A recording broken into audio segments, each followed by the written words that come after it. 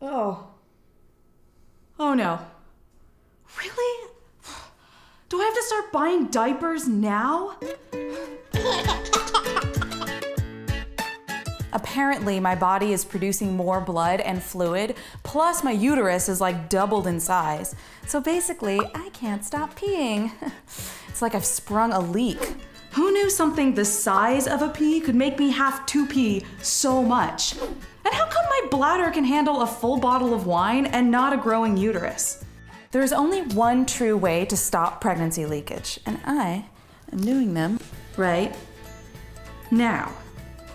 Yeah, that's right, I'm doing my Kegels. If I do these 3 times a day, I am in Bladder Control City, which is a lovely, dry place.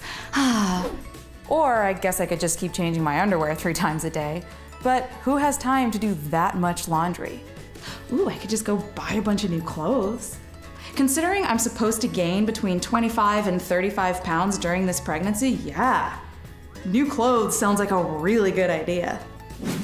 The baby is continuing to develop internal organs like heart, lungs, brain, and spinal cord. The baby also has a tiny little tail that's part of the tailbone. This tail will get smaller and smaller as the baby gets bigger and bigger. Not only is the baby growing, so is the unsolicited advice. My husband keeps telling me to take naps.